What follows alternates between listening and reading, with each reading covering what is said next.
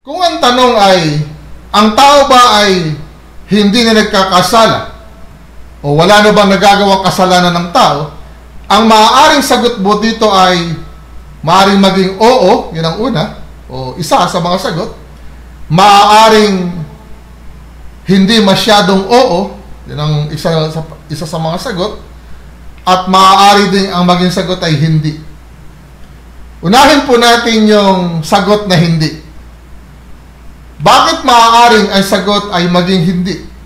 Itanong natin, tayo ba ay hindi na nagkakasala? Ang sagot po, hindi. Tayo, kahit ayaw natin, may mga minsan na tayo ay nagkakasala pa. Pangalawa, ang ikalawang sagot ay hindi masyadong oo. Doon sa tanong na, tayo ba ay hindi na nagkakasala? Hindi masyadong oo. Hindi masyadong hindi. Parang gitna lang siya. Bakit maaaring sagot ay hindi masyadong oo? Bago natin ipaliwanag kung bakit maaaring maging sagot sa tanong ay hindi masyadong oo, ay balikan natin ang salitang malipol o maigupo o mawasak o destroy. Hebrew 2:14, upang sa pamamagitan ng kamatayan ay kanyang malipol yaong may paghahari sa kamatayan sa makatuwid ay ang diablo. 1 John chapter 3 verse 8, nahayag ang anak ng Diyos upang iwasak ang gawa ng diablo. Ito po mga salitang ito na iwasak, mawasak, malipol, maigupo o destroy, ito ay salin mula sa orihinal na salitang Griego na may kahulugan na to render idle, to render unemployed, to render inactive, o to render inoperative, or to become of no effect. Sa makatuwid, ang salitang malipol o iwasak o destroy sa Tagalog ay nangangahulugan na gawaing hindi kumikilos, gawaing hindi nagtatrabaho, gawaing hindi gumagalaw, gawaing hindi nagagamit, o gawaing walang bisa o walang kapakinabangan. Ibig sabihin, kung gagawin mong ganoon, maaaring nandiriyan pa. Kasi po yung salitang destroy, para bang pag nagawa mo yun, parang maglalaho na siya. Pero dito po, maintindihan natin, yung pong that he might destroy the works of the devil, na siya'y ma-destroy o maigupo ang gawa ng diablo, ito po'y hindi tuluyang nawala sa pag-iral. No? Nandiriyan pa. Umiiral pa rin. Ngunit ginawang walang kabuluhan, ginawang walang anumang kapakinabangan o katuturan ng kamatayan ng Panginoong Hesukristo. So yung gawa ng diablo, bagamat nandiriyan pa, ay ginawa na ng Diyos na ito ay walang kabuluhan, walang katuturan, at hindi makapananaig o hindi makapangyayari. He render it unemployed, render it inactive, no? And made it of no effect. Ngayon, maganda pong maunawaan na itong salitang original na Griego na to, na kung saan isinalin nga po ito sa salitang malipol, mawasak, no? Maigupo, destroy. Ito rin po yung ginamit ni San Pablo na salita nung siya ay nagpahayag sa mga taga-Galacia. Doon sa Galatia chapter 5 verse 4, ang sabi niya, Christ is become of no effect unto you. Itong salita o parirala na become of no effect, ito po isang salita lamang sa Griego. Ito nga yung ginamit na ang naging salin sa Tagalog ay maigupo, mawasak, o doon sa English ay destroy. At sa buhay po ng mga taga-Galacia ay malungkot si San Pablo. Sapagkat ang mga tao na ito ay mga mananampalataya na ng Panginoong Hesus. Subalit, at ang sabi po doon sa Galatia 3:1, makikita po natin, sa harapan ng inyong mga matay, si Kristo na napako sa krus ay maliwanag na inihayag. Ang hulugan po ay ina-affirm niya na talagang itong mga tao na ito ay mananampalataya. Doon sa Galatians chapter 3 verse 3, kayong nagpasimula sa Espiritu. So, sinasabi po niya sa mga taga-Galatia na ganon ang kanilang simula. Galatians chapter 5 verse 7, nagsitakbo kayong mabuti ng una. So ganito po ang sitwasyon ng mga taga-Galatia. Bagaman at katakataka ay maganitong nangyari. Bukod sa ganun po sinasabi ni San Pablo ay may katakatakang nangyari sa mga taga-Galatia. At ito ay ayon sa kay San Pablo, doon ulit sa Galatia 3.1, ay sinabi rin niya, o mga mangmang na taga-Galatia, sino ang nagsigayuma sa inyo? Doon sa Galatians chapter 3 verse 3, napakamangmang na baga kayo, kayo'y ngayoy nagpapasakdal kayo sa laman. At doon sa Galatians chapter 5 verse 7, sino ang gumambala sa inyo upang kayo'y huwag magsisunod sa katotohanan? Ang nangyari po sa mga taga-Galatia na mga mananampalataya na ng Panginoong Hesus at naligtas sa biyaya, ang sabi ni San Pablo ay, doon sa Galatia chapter 5 verse 4, Tagalog ang Biblia, sa bandang huli ng talata, ang sabing ganito, nangahulog kayo mula sa biyaya. Sa paanong paraan sila sinabi ni Pablo na nahulog mula sa biyaya?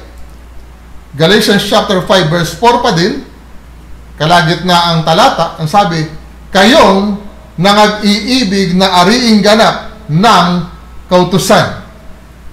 Ang mga taga-Galatia ay biktima ng mga Hudyo na nanghihikayat na upang maligtas sila ng tuluyan ay kailangan sumunod o sundin ang kautusan na ibinigay ng Diyos sa pamamagitan ni Moises. Ngayon, hindi masama ang kautusan, ito'y banal, ito'y matuwid. Subalit sa sandaling ito'y gamitin natin o gamitin ng isang tao at akalain niya na sa pamamagitan ng pagsunod sa kautusan, siya'y maliligtas. O kaya, sa pamamagitan ng pagsunod sa kautusan, siya'y mananatiling ligtas.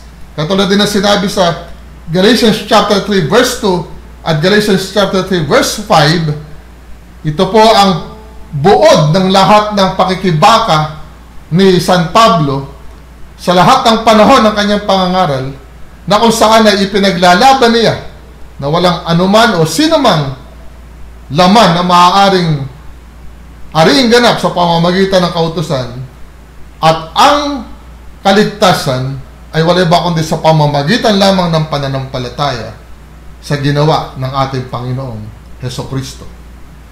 Ang kamalian po ng pag-aakala tungkol sa kautusan ay umiiral pa maging sa mga panahon ngayon. Sa mga simbahang pangrelihiyon, ito'y laganap. At gayon din, sa maraming simbahang ng Kristiyano. No? Nagsimula sa biyaya. Katulad noon, nagsimula sa Espiritu, nais maging sakdal sa pamamagitan ng laman. Nagsimula sa biyaya, sa pamamagitan ng Panginoong Hesus, pananampalataya sa Panginoong Jesucristo, ngunit upang manatili at magpatuloy sa kaligtasan, ang paraan na inaakala ay ang pagsunod sa kautusan.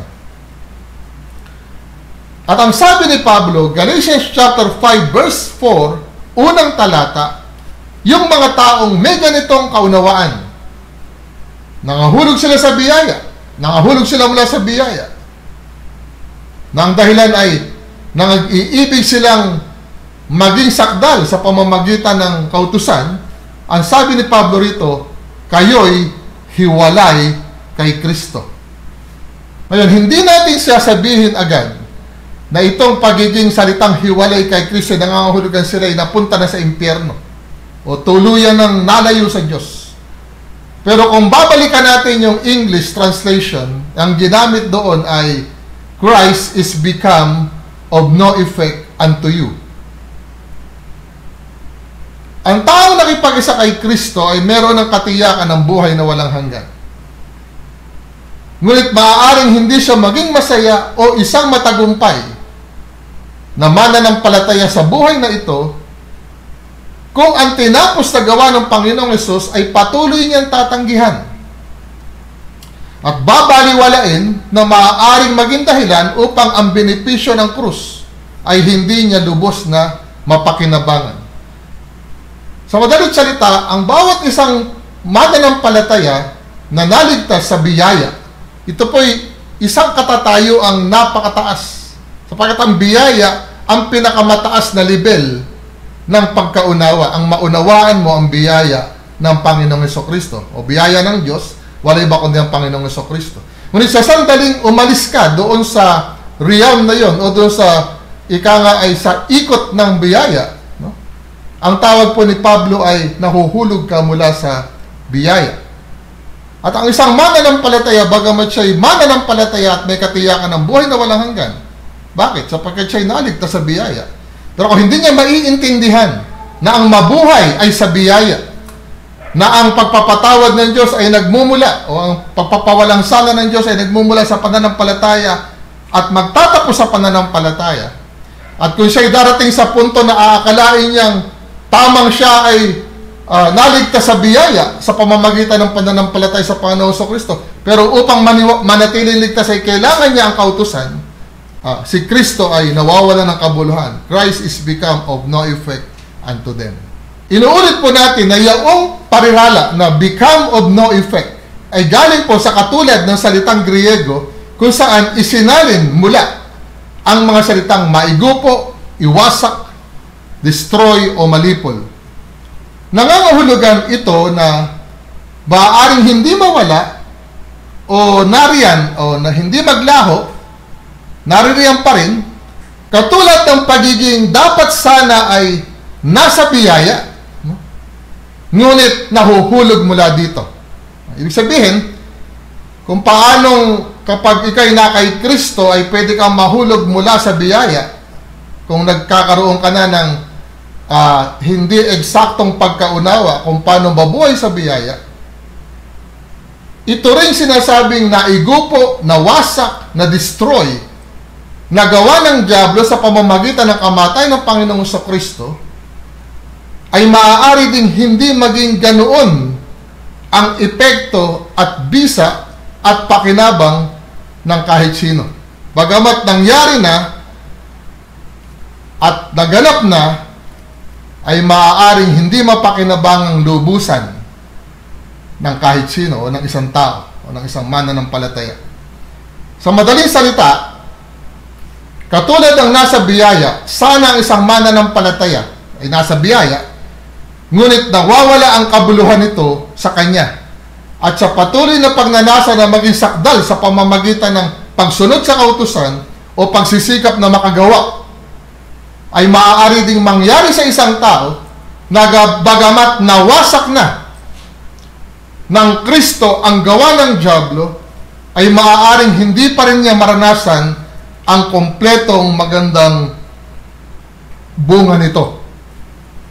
Kung nawasak na ng kamatayan ng Kristo ang gawa ng diablo, na walang iba kundi ang kasalanan na ginagawa ng mga gumagawa nito, ay nangangahulugan ito na ang mas tamang nangyayari ay sana wala nang gumagawa ng kasalanan at hindi na tayo nagkakasala.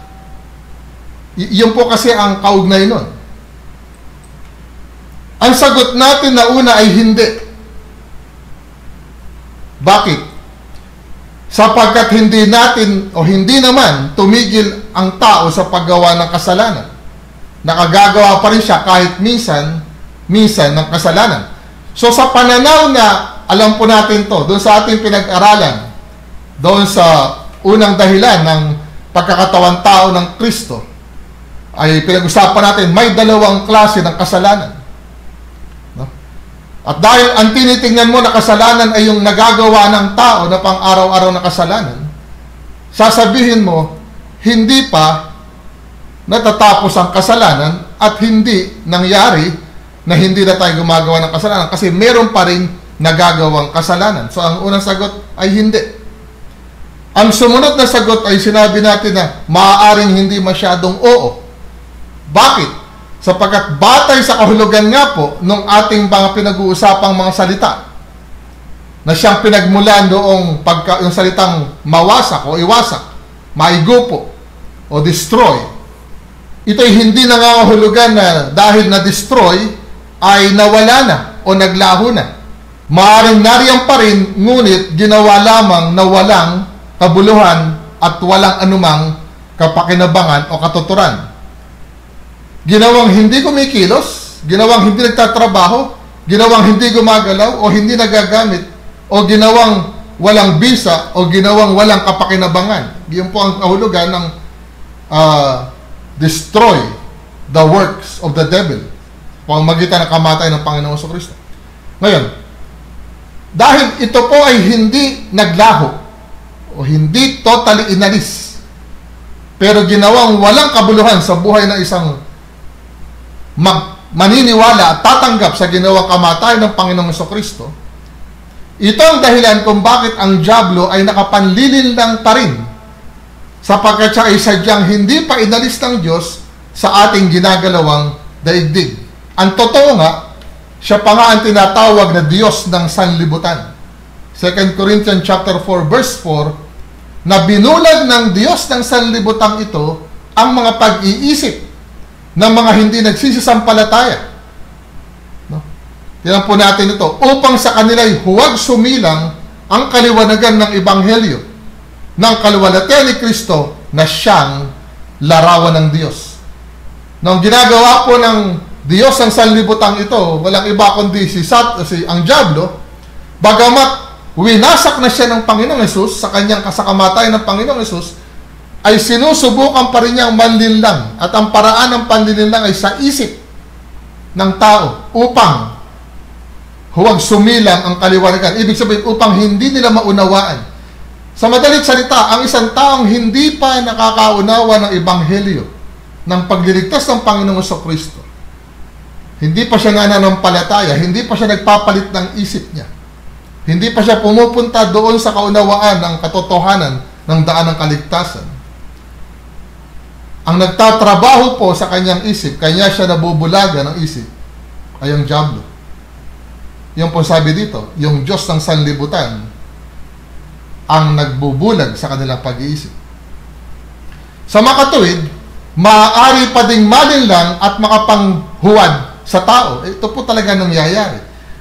Pag hindi ka mananampalataya, ang nangyayari, yung kaisipan ng tao ay binubulag ng Diyos ng sanlibutan. Walang iba kundi ng diablo. Kung ang isang mananampalataya naman nagsimula doon sa pagiging nasa espiritu, katulad ng mga taga-Galasya, ay ibinabalik na pilit sa gawa ng laman at saka sa pagsunod sa kautusan upang manatili, at akalaing yun ang paraan upang sila manatiling ligtas. So sa dalawang paraan, mananampalataya, hindi mananampalataya, nakapanlilin lang ang diablo. Sa kabila ng nawasak na siya ng Panginoong Hesus dahil sa kamatayan ng Panginoong Hesus. Ang diablo ay nagpapanggap na siya ay may magagawa pa. At siya ay hindi pa walang kabuluhan. Tayo ay nabubuhay sa panahon na ang gawa ng diablo ay wasak na. Ngunit, hindi inalis sa sanlibutan ang kalaban, at tayo naman ay nandirito nga sa sanlibutan.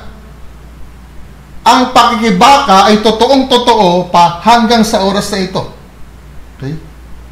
Tinalo na siya ng Panginoong Hesus, ginawa siyang walang kabuluhan, subalit pinahintulutan pa rin na nandirito, hindi sabihin pinahintulutan, kundi batay sa dakilang layunin ng Panginoon, hindi pa ito ang eksaktong oras upang ang kalaban ay alisin sa ating ginagalawan daigdig. So sa kasalukuyan, gumagalaw pa siya. Pero siya ay talagang tinalo na. Ngayon, ano po ang nangyayari? Nagpapanggap siya na hindi doon sa mga isip ng mga taong kanyang nalilinlang. Susubukan niyang linlangin ang tao kung sino ang kanyang malilinlang. Kaya't ang mabuti ay malaman natin ang katotohanan upang hindi niya tayo malinlang. So, ang katotohanan ay nandoon sa banal na kasulatan. Babasahin natin ito malalaman natin ang katotohanan at ang katotohanan ang magpapalaya sa atin. Unang Pedro 5:8, kayo'y maging mapagpigil, kayo'y maging mapagpuyat. Ang inyong kalaban na diablo na gaya ng leong umaatungal ay gumagala na humahanap ng masisila niya. Yung word na masisila, ibig sabihin, malilinlang. Na ang pakikibakang ito ay hindi sa katawan. Itong pakikibaka natin binabanggit ay hindi sa katawan, hindi sa laman, kundi sa kaluluwa o sa isip. 2 Corinthians chapter 10 verse 3, hindi kami kikipagbakang ayon sa laman, sabi ni San Pablo. Verse 4, sapagkat ang mga sandata ng aming pakikilaban ay hindi ukol sa laman, kundi sa harapan ng Diyos ay may kapangyarihang gumiba ng mga kuta. Ano sabi doon? Ano raw yun? Yung verse 5, paano daw nangyayari yun? Na siyang gumigiba ng mga maling haka. At ang bawat bagay na matayog na nagmamataas laban sa karunungan ng Diyos at bumibihag sa lahat ng pag-iisip sa pagtalima kay Kristo. Yung pong pagtalima kay Kristo, ibig sabihin ng pananampalataya sa Panginoong Kristo o pagtalima sa mabuting balita.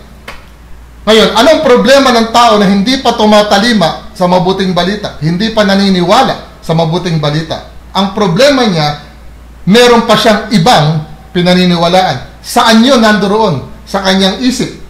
At yon ang bumubuo ng kanyang worldview, sa kanyang pananaw. So, paano ito mababago? Ang sabi ni San Pablo ay ginagamit niya yung sandata na sa harapan ng Diyos ay gumigiba ng kuta. Ang sandata po ay wala iba kundi ang sword of truth. Napag-aralan po natin yan nung pag-usapan natin yung buong kagayakan ng Diyos. No? Together with the breastplate of righteousness, word of God, girdle of truth, helmet of salvation, sandals of preaching the word of God. No? Nakita po natin yan ang buong kagayakan ng Diyos. Kapag ka ang isang tao ay may maling haka-haka, no? Akala niya tama siya pero mali, ang kaya lang na magbigay sa kanya ng kakaibahan o pagbabago ng isip ay ang salita ng Diyos. Kaya po itong pangangaral ng salita ng Diyos napaka-importante. Sapagkat sa pamamagitan ng pakikinig at pakikinig, dumarating ang pananampalataya. Sa pamamagitan ng pagsasalita ng isang mangangaral o ng isang nagpapahayag, pwedeng at that instant, at that moment, sa pagkakataon na yon, magbago ang isip ng isang tao. Ibig sabihin, magsisi siya at siya'y makaunawa. So, ibig sabihin, bababa. O, sabi doon ay yung mga maling haka-haka at matayog na nagmamataas laban sa karunungan ng Diyos. Bakit matayog? Sapagkat ang hindi po naniniwala sa katotohanan ng Biblia, lalo na sa biyaya, sa salita ng biyaya, ang tawag ng Biblia dyan ay nagpapalalo. At ang sabi naman doon sa tumatanggap ng biyaya ay humble.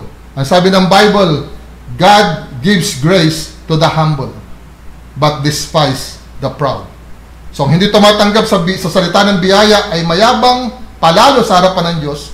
Ang tumatanggap sa salita ng biyaya ay mababa at mapagkumbaba sa harapan ng Panginoon. Ngayon, kung hindi magiging maliwanag sa isip ng tao na ang diablo ay nanlilinlang, ang sagot sa tanong ay nagiging hindi masyadong oo. Hindi masyadong oo. Pwede siyang nagsimula sa katotohanan, pero nagpapatuloy siya sa kautusan o sa laman. So, sayang. Hindi nagiging eksaktong oo. Okay? Nagsimula sa oo, ngunit nauuwi minsan sa hindi masyadong oo. Hindi masyadong oo sapagkat ang kapakinabangan ng pagwasak na ginawa ng Kristo sa gawa ng diablo ay batay sa kaunawaan ng tao at sa pagtanggap nito. Kung ano yung kapakinabangan matatanggap natin sa ginawang pagwasak ng Kristo sa gawa ng diablo, ito'y nakabatay na lahat sa kaya nating unawain, kaya nating tanggapin, kaya nating paniwalaan, at kaya nating isipin.